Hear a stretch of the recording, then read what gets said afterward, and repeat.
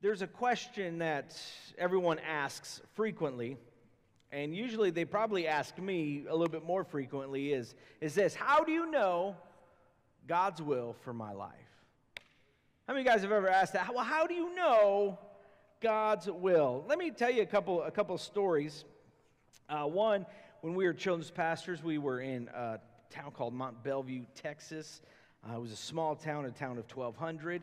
And we got there, and within 2 years, our pastor, the youth pastor resigned, and the senior pastor resigned, and Greg was holding down the fort. 23 years old, holding down the fort, running staff meetings. They didn't prepare me to run staff meetings in Bible college. I was like, I just did what the last guy did. Okay, everyone have a problem? Okay, no one has a problem.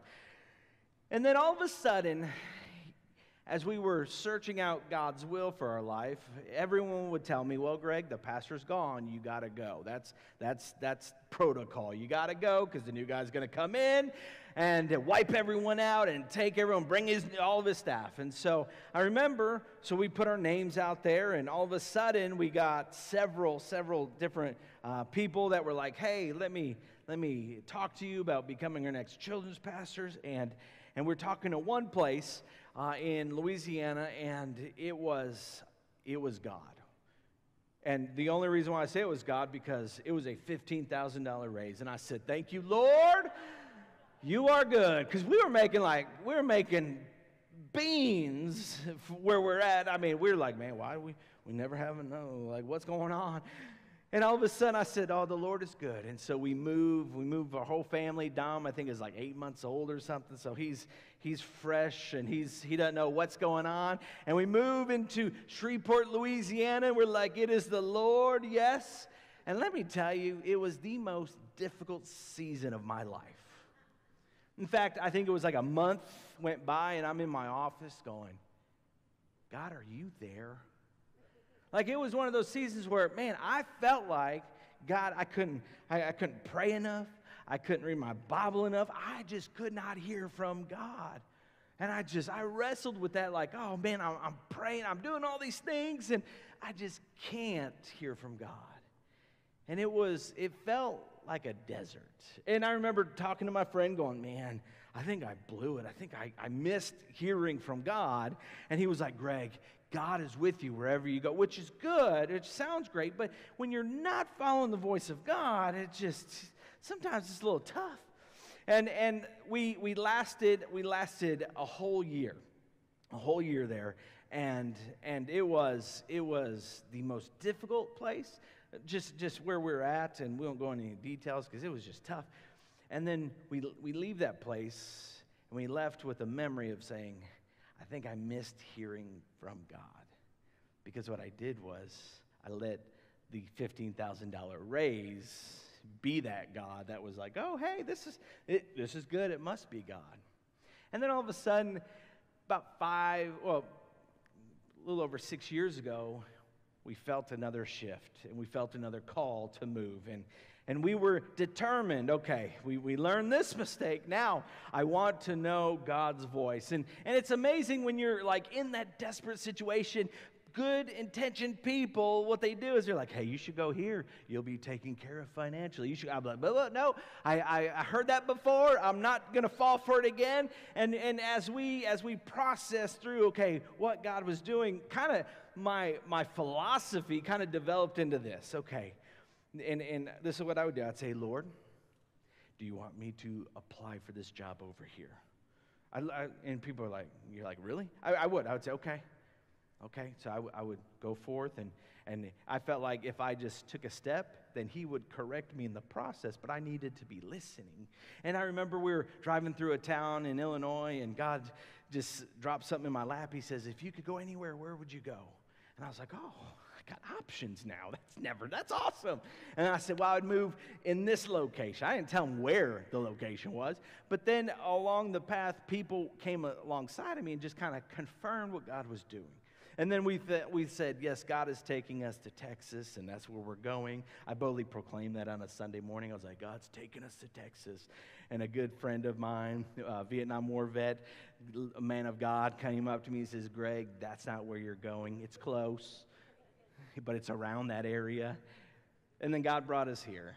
And when he brought us here, it was one of those moments of going, okay. And the crazy part is people go, well, how'd you get here? I tell them all the story, and they're like, hey. And the last thing I said, Pastor Rod, I remember sitting in his office, he says, hey, you want to do this? I'm like, let's do it. And then he's like, we should probably talk about money, right? I was like, man, don't worry, you'll take care of itself. I didn't care, not because I didn't want ever to get paid ever, but at that moment I was like, I just want to be where God has. And if God puts me where he wants, then he'll take care of the rest. And so I say that because we want to know God's will for our life. Sometimes we Google God's will for our life, God, what, through Google. And we say things like, God, if you want me to do it, let the next car that comes by be red.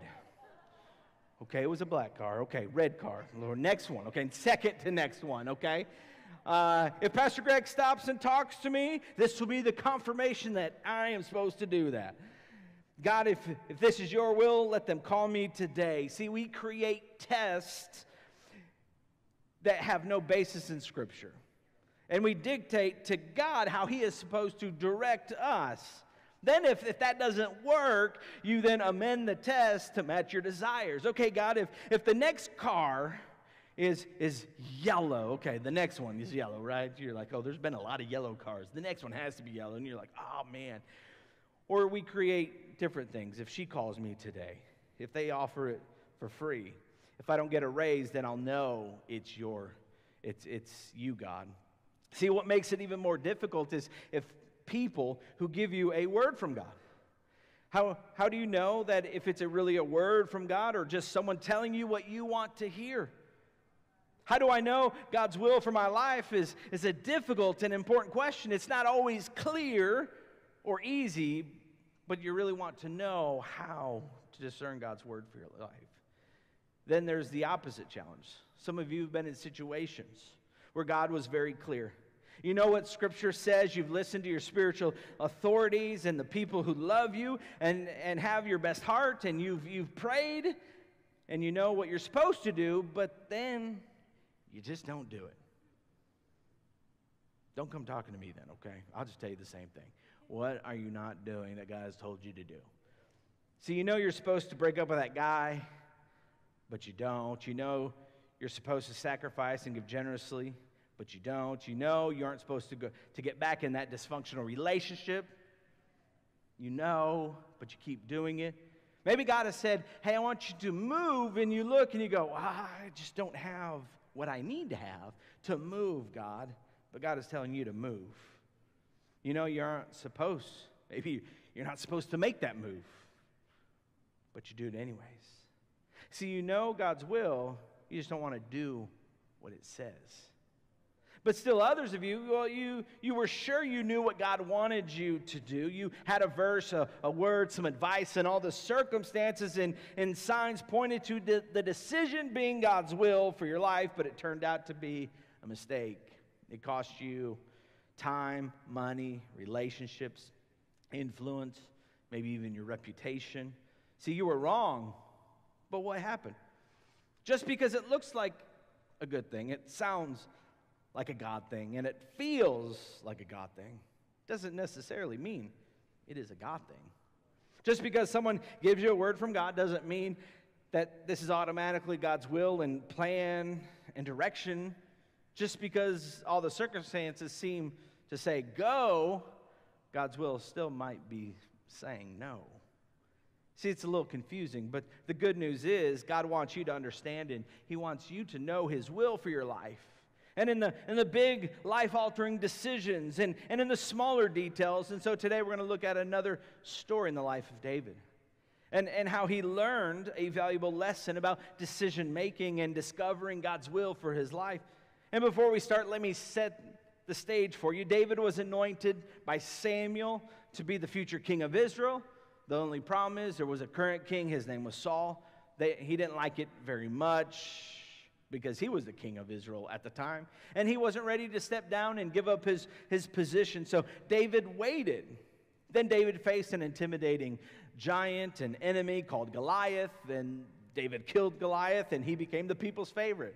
People sang songs that we find in 1 Samuel chapter 18, verse 7. It says, Saul has slain his thousands and David his 10,000s. As you might imagine, David, well, he didn't like that song at all, and David was a threat to Saul's power, his position, and even his legacy. So Saul decided, well, David needed to die. So fearing for his life, David fled, and that's where we pick up the story.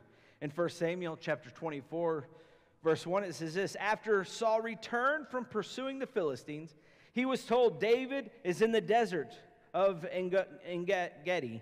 So Saul took 3,000 of his chosen men from all Israel and set out to look for David and his men near the crags of the wild goats, a mountainous area with lots of caves. He came to the sheep pens along the way. A cave was there, and Saul went in to relieve himself. David and his men were far back into the cave. See, Saul and his men, they were riding around. They were looking for David. And when Saul needed to go to the bathroom, he spotted a cave. And he decided, hey, that would be a good private place to go to the bathroom. Now, it just so happened that David was in the exact same cave. The Bible doesn't say why, but we can guess someone with David saw Saul and 3,000 men coming, and David had only 400 men. They could fight, they could run, or they could hide. So they decided to hide. And Saul got in front of that very cave, and well, then he had to go to the bathroom. So you never, when you're riding down the road and you're like, oh, you just passed a rest stop and you're like, okay, and all of a sudden your kid's like, I got to go to the bathroom. And it's like, really? And so they always do it at the most inopportune time. And so Saul is coming and he's going, he's like, oh, got to go to the bathroom. He was completely defenseless. Remember the situation, David had been anointed king, so for that to happen, Saul had to be removed. And David was in the cave where Saul came, alone and unarmed. And in verse 4 it says, the men said to David, this is the day that the Lord spoke of when he said to you, I will give you your enemy into your hands for you to deal with as you wish. They're saying, this is your chance, David. Sneak up on him. Kill him quick and easy. Then we can walk out of this cave and declare that you are the new king of Israel. This is what God had promised us. Everything pointed to killing King Saul as God's will. David had a promise. And the circumstances, guess what? They all lined up. His men who loved him said, this is it. This must be God. What were the odds? Saul would pick this cave. Look at all these caves, David. But Saul picked this cave on this day where we are hiding. It has to be God, right? You've been there. When the circumstances lined up with your prayers and your desires, it's very difficult to imagine that this isn't the will of God. You weren't even looking for that new boyfriend. Broke up with the old one, and all of a sudden, you're like, oh my goodness. This boyfriend comes, you're like, oh my goodness. Or that girlfriend comes into the picture, and you're like, I wasn't even looking for that person.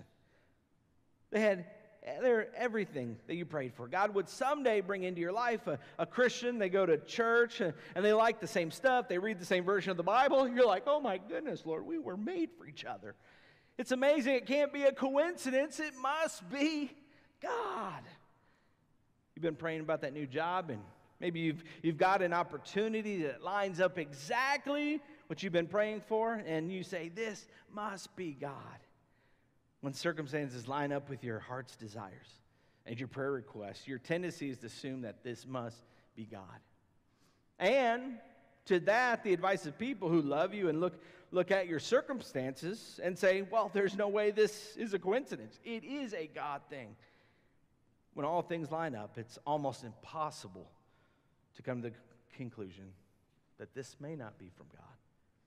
See, I can tell you many times I've heard this story. I've been praying for a spouse. I'm lonely. This person just came into my life. It was an unbelievable set of circumstances. There's no way it's a coincidence. This must be God and His will.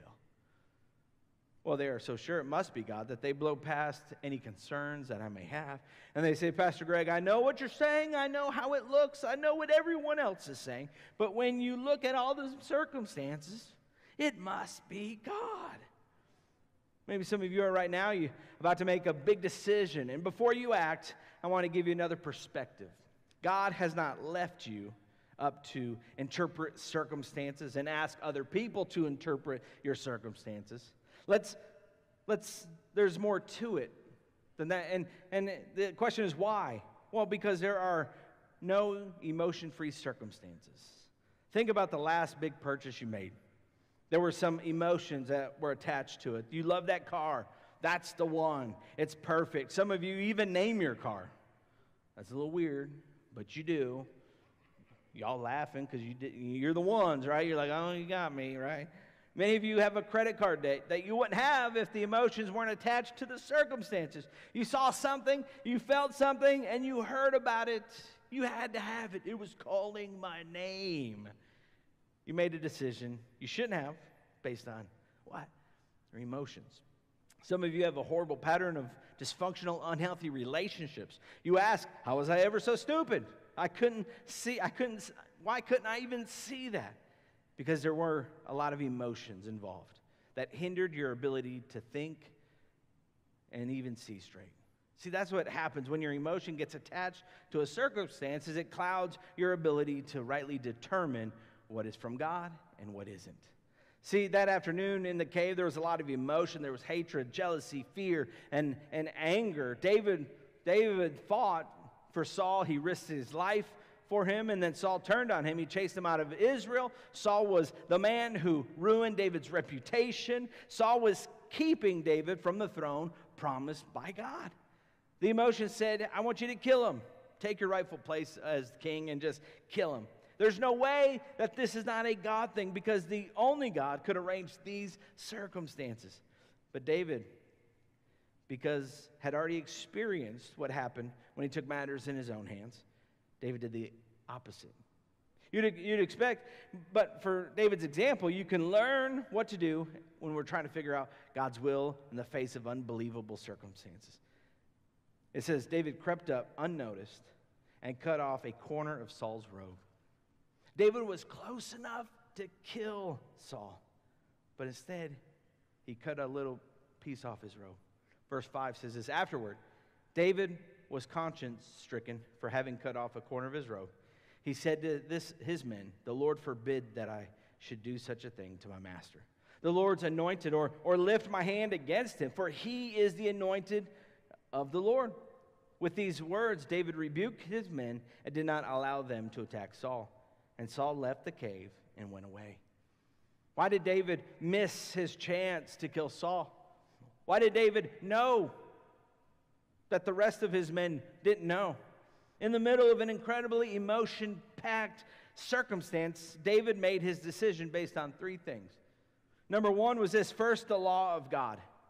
It's almost unbelievable that David could think straight with so many circumstances and all the emotion that's piled onto it. But David knew, I cannot raise my hand against my master. This is the king, and it's against the law to kill the king. But David, Saul is hunting you. I know, but God has already addressed this issue. It is against the law to kill the king. Secondly, David considered the principles of God. David said Saul is the Lord's anointed. So God put him in place. It's God's responsibility to remove Saul, not ours. But look at what he did. If it doesn't matter if God put him there, then wait for God to take him out of there. David remembered the powerful principle: you don't displace or replace what God has put in place. See, if you find yourself in a rebellion against God, the third thing David considered was the wisdom of God. What do I want to look back on? What is the wise thing to do in light of my future hopes and dreams? What is the wise thing to do in light of where I'm headed? Where are you going, and what's the wise thing to do? David thought, do I want to be the king that one day, when someone comes up to me and says, how did you become king? I would say, well, one day I was hiding in a cave. King Saul came in, took off his robes, and started to go to the bathroom. And in the dark, I snuck up behind him, and I stabbed him to death. That's how I became king. I can hear it now. People would say, oh, David, you're so brave. What a courageous thing. Walk in the darkness of a cave while a Guy is going to the bathroom, and you kill him. Do you know what else David knew? Kings who became kings by killing other kings usually were killed by the next guy who wanted to be the king. It's kind of that reaping and sowing. David knew if he manipulated the circumstances to become king, that he would never know if God put him there or if he put himself there. He would never have the confidence to face the future and say, God, I don't know how to handle this, but this is not my issue. You put me here. See, there are times you need to know that you are where God put you. When God put you here, you need to know you are in the job that God put you in. You need to know that you're in the marriage because God put you there. You need to know that you're in a city or a church because God put you there. See, when trouble comes, you need to know this is where God has put me. If you're always wondering, well, did I manipulate the situation? Did I arrange this? You'll never have enough confidence to face the future and say, this is God's deal. He got me here, and He can keep me here. Because what God has arranged, God can sustain. See, wisdom says, what do I do? What do I want to look back on? David didn't want to look back on a murder. So David, we're not going to touch the king. I know it doesn't seem like there's a way that this could be a coincidence. This is against the law. It violates a principle, and it's not the wise thing to do. The circumstance said, this is your moment. This must be God. But when David considered the law, the principles, and the wisdom of God, his decision made perfect sense. Some of you are on the verge maybe of a big decision. You're weighing the options. Your friends are saying, there's no way that this is a coincidence. This has to be God. Only God could arrange those circumstances. And when your circumstances line up with your heart's desire, your emotions, and your prayer requests, it's almost impossible to find a way to go in a different direction. See, there's so much momentum, there's so much emotion behind the situation. You have a lot of decisions to make, decisions in relationships, finances, the future, goals, colleges, and lots of decisions. But God wants you to bring all of those things to Him and to say this, God, here's how I feel. Here's what the circumstances says. Now, what does your word say? Is there a law or a principle that addresses these particular options? God, I want to know if, even though I may not want to hear it, deep in my heart, I really want to know. I really want to know your will for my life. I don't want to make a decision based on my emotions that ends in disaster. So when you're facing a decision, I want you to ask these 3 questions. Number 1, does this option violate God's law? Does this option violate God's law? Is there anything in God's word that this option that I'm considering violates anything? You may say, well, Greg, that's obvious. You'd be surprised. People say, I knew I was supposed to get a divorce when I met this new person. People enter into relationships and partnerships that clearly violate God's law, and people make financial decisions that go against God's law. Think of how many people refuse to give God 10% of their income. They knowingly violate God's law because of their circumstances, and then they still expect the blessings.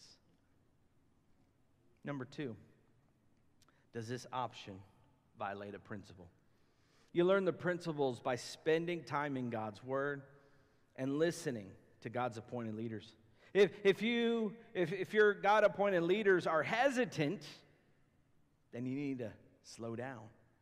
I can tell you how many times someone has come and says, the emotions are there, the circumstances are there, and they're ready to go. And I say, you need to slow down, but they won't. They just rush into the decision, and they regret it later. Here's the third thing. Here's your third thing. Is this option the wise thing to do? When I think about my future hopes, dreams, marriage, children, financial, my ministry, etc., does this option hinder me from becoming and doing what I know God wants me to be or to do?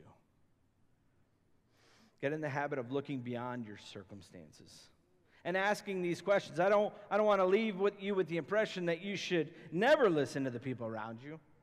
But as you listen to your friends, your pastors, your spiritual leaders, as you listen to me, listen through this grid, is what he is suggesting in line with the law of God. Not was it a catchy little phrase we like to say, but does it align with the law of God?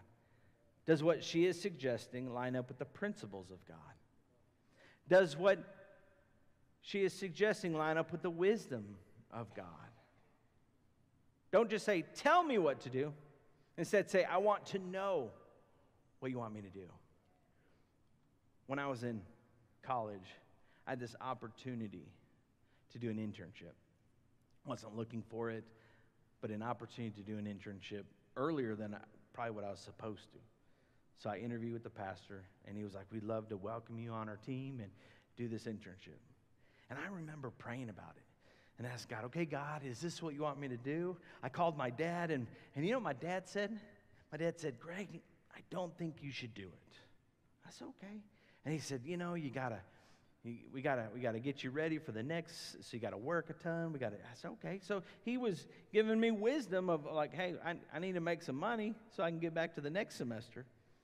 But deep down, I thought, man, the more I prayed about it, the more I thought about it, the more I sought God about it, I really felt like I needed to do the internship. And I was like, man, like now I'm like conflicted. I feel like God's telling me to do this. My earthly dad is telling me not to do it. Okay, now what do I do? And I had the toughest conversation with my dad. And I remember talking to him on the phone saying, Dad, I understand what you're saying. Yes, I do need to make money to pay for the next semester. But I really sense God wants me to do this. And he said, okay. And man, I agonized over that. And as I went to my internship, it wasn't easy. Things happened. But in the craziest way, that God met the needs that I needed to meet. And he met them in a very different way. And sometimes when we look at these things, the question is, does this option violate God's law? Does this violate a principle? Is it a wise thing to do? God may be telling you to do something, and everyone around you is saying, that's not how I would do it. But if you look through this grid and you say, well, this lines up with what God is telling me to do. So even though circumstances are screaming one thing, maybe everything's pointing to killing the king, and then you can be the king. Instead, look at God's law, his principles, his wisdom. Have the courage to say, God, I want your will for my life. But I'm not going to get caught up in the emotions. I'm not going to let the circumstance or what people are saying cause me to decide. Because when we do God's will, people are going to look at you like you're crazy sometimes. They'll be like, I don't understand it. It's okay. It's not for them to understand. It's for us to be obedient. And then if you say this is God, I must be willing to test my options by your law, your principles, and your wisdom. So that's how we test those things. See, God who loves you wants to make his will known to you. He wants to make the way clear to you. He wants to show you, if you slow down and allow God to speak in your life, maybe you just got to wait and stop doing and just wait and sit there and say, okay, God, what do you want me to do? So this morning, if you're facing maybe decisions that you got to make, maybe you're facing circumstances and you're just like, man, I don't know what to do. I want to pray for you today. If that's you this morning, I want you just to raise your hand, and I want to pray with you. We won't call you down. We won't embarrass you, but I just want to pray with you today, this morning.